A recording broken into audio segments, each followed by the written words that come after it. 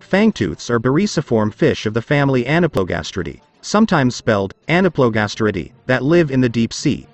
The name is from Greek anoplo meaning unarmed and gaster. Gaster meaning stomach, with a circumglobal distribution in tropical and cold temperate waters. The family contains only 2 very similar species in one genus, with no known close relatives. It has very small eyes that are set high on the head. To compensate for relatively poor eyesight, the fangtooth has developed an unusually prominent lateral line which helps it to sense movement and vibration from the surrounding water. As far as researchers know, it is not harmful to eat a fangtooth fish. However, they are not ever caught with the purpose of eating them. They are extremely unappealing to look at and only grow to be about 6 inches long, so they would not make a good meal.